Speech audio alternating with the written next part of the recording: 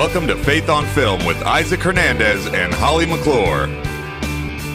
Keeping you informed on faith and family entertainment. Hello, welcome to this episode of Faith on Film. Boy, do we have a jam-packed show for you today.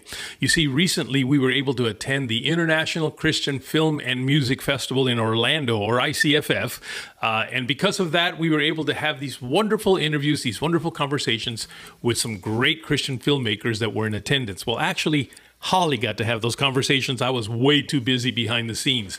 But nonetheless, I know that you're going to enjoy these conversations that she had with these Christian filmmakers that were in attendance.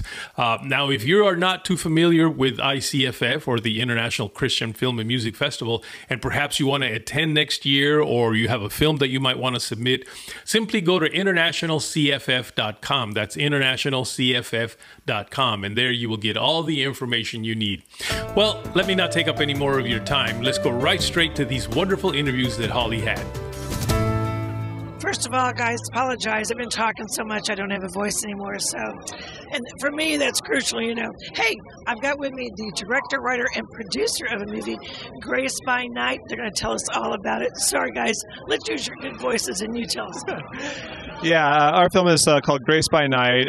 It's a dramatic sport film, and it's about a guy who actually is a crisis hotline responder, and he goes out on calls. He's trying to deal with the tragedy that he's had in his own life and get through his grief by helping others. What ends up happening is the people he goes on calls for help him. He meets a teenager who's having a rough home life, and it's kind of the story of how the two of them come together through the sport of wrestling and heal each other. So it's a redemption story. Got kind of the vibe of like Rocky or The Blind Side, I think. What do you think? Is that a good way to describe it? I definitely think it is. I think that, you know, it's inspirational.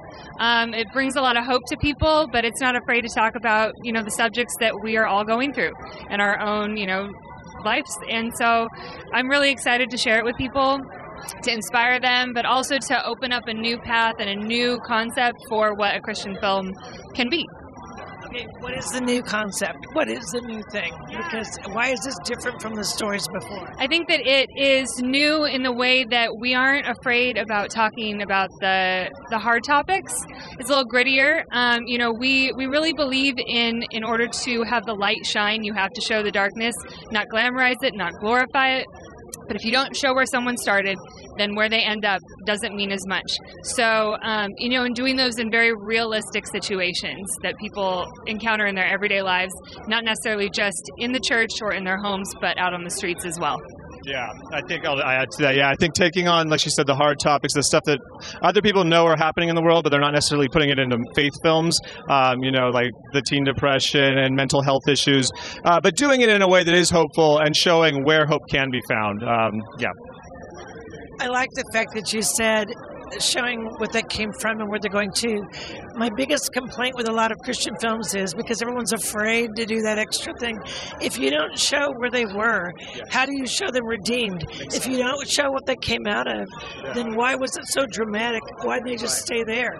You have to show something in their life that went, I got to change or I'm not going to make it. That's it. Right? Amen. Yeah, I think that's what it's about. You know, there's a lot of people who've been suffering with mental health issues, and I think the pandemic brought that out even more. And I think we can't be afraid to talk about those things. You know, Christ told stories to the people who were hurting. He told stories about people who were hurting, the prostitutes, the criminals, you know, the guy on the cross next to him. Those were not people who were in a great spot, but through his stories to them and helping them, he got them out of those situations. So let's not just preach to the choir. Let's try to evangelize a little bit in the stories we tell. That's kind of our mission. Is this your first film? And how hard is it for other future filmmakers out there to get that film even seen? Because that seems to be, there seems to be a lot of movies being made, but it's getting people to see it. That's the other thing. Yeah, I think you're totally right. I think number one, it's very difficult to make a film for sure. That's something where you really got to pound the pavement, believe in it long enough, pray for God's help to give you the energy you need to get through that part. But I think the work does speak for itself. I think that if you got the right crew together, you know, you followed God's lead and wrote the right scripts and all that. I think that the good work does stand out, and the distributors will take notice of that, especially if you're doing new things. And that's my other thing. Don't be afraid to go outside of the box a little bit, because if everyone's going this way, go that way, and it might have a better chance of getting distribution because it's different. That's my take on it. Yeah, I agree. And I really like to encourage people who maybe are setting out on their first film to use it as a learning experience, but also to not, make themselves feel too small, to have big dreams, to have those conversations, and to be bold in what they're telling their story about. Cinematography is really important. Making sure you have the right crew, making sure that you're putting your acting on point with your talent. So making the right decisions on who you're working with and how you're getting it out there, I think, is kind of follows based off of who you work with in the beginning. Here is a beautiful woman who is not only beautiful inside and out, but she is an amazing woman in the industry, and she's doing a lot to help productions and movies get made. And with me is Amber Butaud. Amber Butaud is in where? Houston, Texas. And you have an amazing studio, don't you? Oh, thank you so much. Yeah, we opened this year, and it's called For the One Studio. It's 4 studios under one roof, and it's been a crazy fun journey. And what made you start to do a studio? What made you think that you needed that outside of Houston? Well, I tease all the time, and I say, do you want the long or the short? The long is I have no idea what I'm doing. The short is God, right? I mean...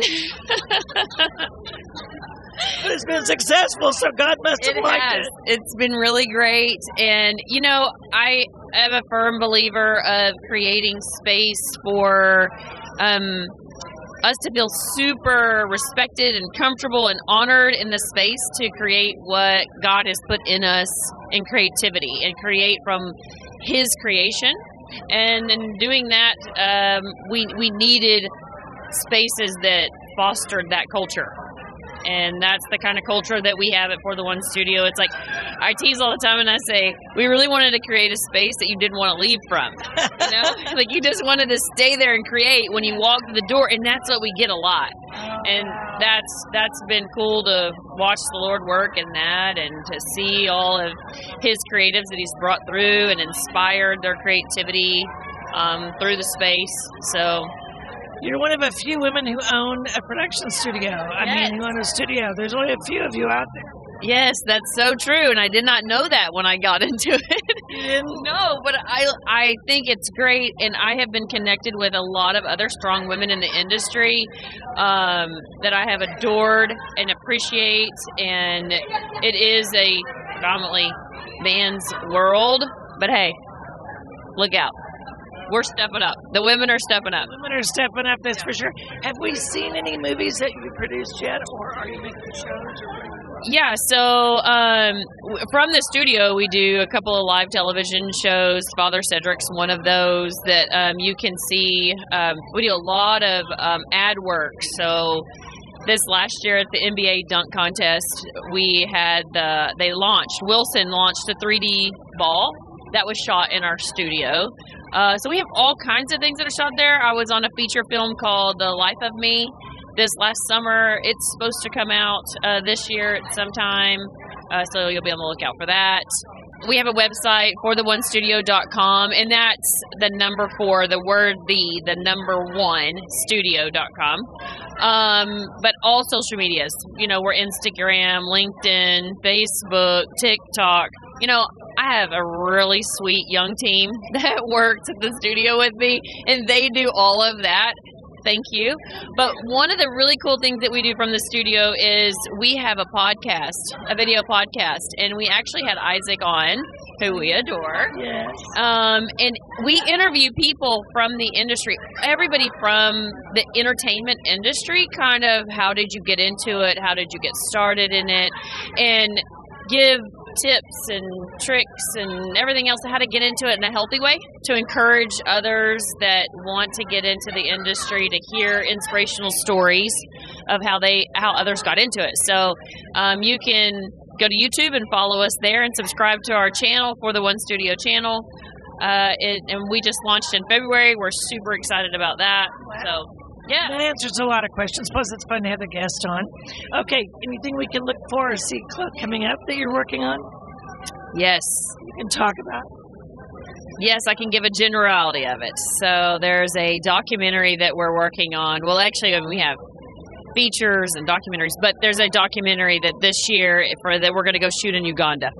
We actually have a crew there now in Uganda. Well, I want to go. So, yeah, and really excited to see what the Lord's going to do through this amazing story. It is an incredible story. So that's in the works right now that we're working on, and then we have a feature film that we're really excited about. I can't talk much about that because that's under wraps, but that's a big feature that's coming. So. Anyone in the biz knows you can't talk about most of the things you're working on. That's just the nature of the business. But at least you can check out their website. You can check out the podcast with Amber and her team and see what they're doing. And when you get those, get ready to get out, come back on. And we're going to talk about them, okay? Yes, absolutely. I would love to. And it's been such a pleasure. I adore you. This has been fantastic.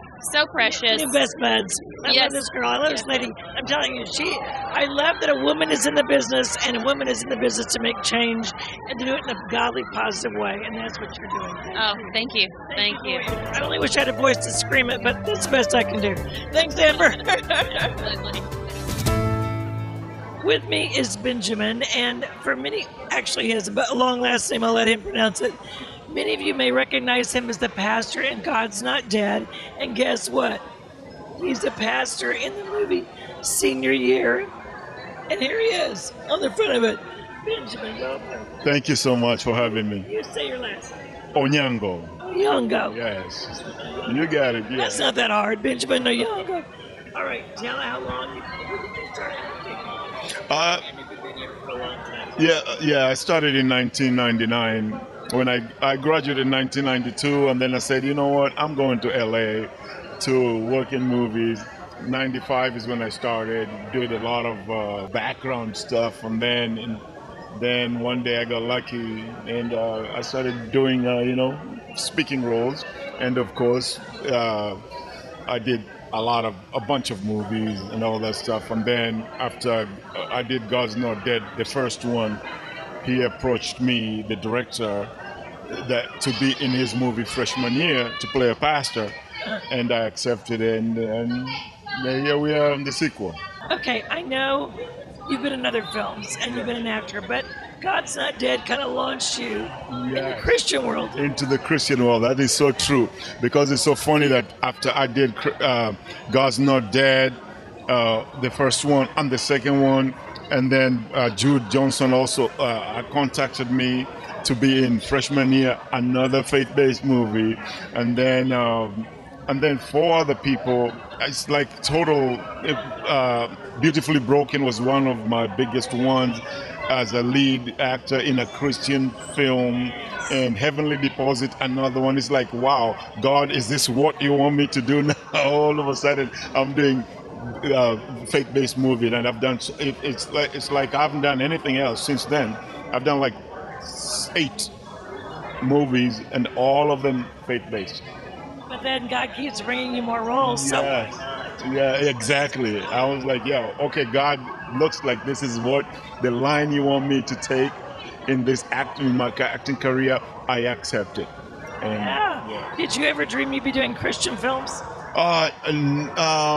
Yes, when I was growing up, I've always loved film, and when I came to America, went to school, and then I said, okay, now I'm going to make my way. After I graduated in 1992, I was like, I'm going to Hollywood, and I was an extra for a very long time. And then when I finally got my first speaking role in the X-Files, everything started from there, and I've done like about 45 movies. And it's been great. It's been great. I thank God. So where are we going to see Senior Year? Where are we going to see Senior Year? We're going to see it right now. We've already watched it today for the first time. That's the first time they're launching it to anywhere in the world, and also Jude Johnson they're gonna take it to from the film festivals. They're gonna go to theaters, and they're gonna launch it in churches. and then after that, it's gonna go probably on Netflix. We don't know for sure, but yeah, the streaming services will be the last thing. And what does God have next for you? I hope He has something big again for me. I love faith-based movies because it was prophesied over me, my life, by John Bevere way back then, that I'm gonna affect the youth and in film and in entertainment, and here it is happening. John Bevere? John Bevere, yes. And now it's happening. Now it's happening. Do you have a family? Are you married? Yes, I'm married. Yes, I'm married with my wife and 3 old daughters. One is 38, 39, 29, and 25. Yeah. Are they in LA or They're what? in LA. Yeah, I left them there. Are they proud of you? They're very proud of me. Movie star dad. Thank you. Handsome pastor, I gotta say. Thank you so much. Thank you so much for being with I us. appreciate you having me. Senior movie. Yes, Senior year. With me is not only an amazing lady, but we'll have a little surprise to tell you, okay? But we're going to talk to her first about what she does. Melissa Anschutz. Melissa, welcome to Faith on Film. Thank you. And tell us where you're from and what you do for films. Well, I wear many hats. I am an actor. I'm a producer with CDI Productions, and I'm the VP of Communications for BMG Global. And what I'm really excited about is to tell you, do you want to tell them or should I? Okay. We at Encourage TV are now going to be sponsors of Faith on Film, and I cannot wait. Yay! It means I'm going to be on every month, and I'm going to celebrate what's new and happening at ETV, which is Encourage TV. So I get to be with my friend and then talk to you all about all the fun things that we're going to be doing on Encourage. I just had to photobomb this interview. Isaac! I'm so excited about this partnership that we're beginning with Encourage TV. Of course, I've known you for a while, and I've known of your work as an actor and the movies you've been on, which are amazing. And I actually had you on the show, and I interviewed you a couple of years ago maybe or so. But to have this partnership to me is very exciting. We're very appreciative. Thank you so much. It means a lot to us. It really does. It'll help us to elevate the show a little bit. Just having you on elevates it, but being a partner elevates it even more. So. And it's our first sponsor, so we're very excited. Our first of hopefully many. We are so excited and encouraged TV to be your first sponsor. I can't wait. It's a first. Tell what you do. I'm going to go back to work. Thanks, Isaac. So Encourage TV is our channel with BMG Global, and we provide films that have beautiful messages. It's faith-friendly, family-friendly programming that we want to inspire audiences when they watch. And how can they find it? Well, you can go on, we have a YouTube channel, so you can go on YouTube and just search Encourage TV. It's free to subscribe. So you can just click the subscribe button and then look through all the films, watch the trailers first if you want to, and decide which one you want to watch, or watch them all. That's even better. Do you have original content? Are you guys producing movies, and where are you getting your content from? No, we get our content from independent filmmakers that we talk to and watch their trailer, watch the link to their film, of course, and then our sales and acquisitions gentlemen decide whether or not we're going to take that on, whether or not it fits our mission. Melissa, what are you guys seeing the shift in trends right now in family entertainment, but also wholesome entertainment? Because I hear so many people more and more say, I turn on the TV, I can't find anything that doesn't have the woke message or woke themes in it. Is that in your network as well? Are you trying, I'm asking an honest question, are you trying to kind of steer away from that and offer something different? No, our programming is designed so that you do not have to cover your child's eyes when you watch a film with them. It's very wholesome, but it's also very inspiring. There are some redemptive films, in our library, but I feel like our audiences should walk away with a very positive, very inspired feeling after they've watched our stories, and that's kind of our most important qualifier. I think that is what I love hearing, is to inspire, and that's what it should be. And they feel it's family friendly, so they don't have to worry about it, they don't have to worry about content. Because these days, that's a big concern. It is. And it happens, and you don't even know it. Sometimes you're watching, and you're like, "Oh, what just happened?" With our programming, you won't have that. It's called Encourage TV for a reason. It's designed to encourage people. Okay, let's talk about what's coming out for you soon, like that we want to promote and talk about. So, as an actress, or as both. Let's talk about both. We have a World War II true story called Silent Night in Algona as a producer coming out. And as an actor, actually, I have a part in that as well. We're getting ready to shoot a 1920s film in the fall. But for Encourage, we have several things. God and Salsa is one that is coming out that's outstanding, and y'all definitely want to see that. It's a beautiful, beautiful, heartfelt drama. God and Salsa? Yes. Dancing. Oh, I love that. Yes, it's outstanding. So we have a few things that when I come on, I'll kind of roll them out slowly so that people can watch them and don't get overwhelmed on this interview. Okay, and we'll spread it out so you guys can share. That sounds perfect. And I am so grateful to be sponsoring your wonderful program because you are fabulous. Love you guys. Thank you so much. Love you back. Thank you. God bless. All right. With me are two guests who are going to talk about their film and what they're doing here. You guys introduce yourself. Hello, I'm George A. Johnson. And I'm Kary Johnson. And what are you here at ICU at the conference for? Well, we're here to see all these amazing people. It's always like a family reunion when we come here. It's so great to see all of our friends and meet new friends. But we're also here with the film Pursuit of Freedom, which was released in theaters last September and just released on PureFlix May 1st. May 1st. Okay, say again. Pursuit of Freedom. And what is it about? What's Pursuit? Oh my goodness, it's based on a true story. It's the story of a woman who was sold into trafficking when her husband lost her in a card game. Yeah, and you would think this happened 100 years ago. This happened back around 2006. And so, yeah. Where did it happen? It happened in Ukraine. And so she was thrown into a cell, a dark cell, for 3 years. And to this day, we interviewed her, and she said she still doesn't know what any of the other girls look like. They were all in this dark cell for 3 years. They only knew each other by voice. And their restroom was just a rusty coffee can, and this is how she lived for 3 years. And finally, she just became so ill that she was useless to them, so they threw her out on the street, literally out of a moving car, threw her in an alley, left her for dead. She woke up in a hospital, and she was befriended by this Christian nurse who ultimately led her to the Lord, and then found out that she had 3 children who she hasn't seen for 3 years. They're no longer at their home. They've been moved. They can't find them, so it becomes this miraculous search for these 3 missing children. Wow. Okay, what is it with actors or is it documentary? It's with actors, yes. Yep. So we've got Jessica Kaloyan starring, and then Stelio Savante, Robert Amaya, who's here, Sharon Lanier, Mimi Sagadin, who's also here. Just an incredible cast, an unbelievable cast. Okay, where can people see it? It's on PureFlix. Yep, and I just found out it's also on YouTube, but with ads.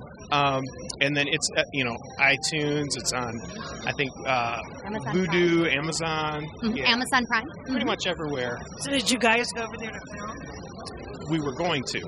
The plan was to shoot in Armenia, but we shot during COVID, and so we couldn't travel. So we actually had to turn Indiana into Ukraine, Russia, and Armenia. No way. Yes.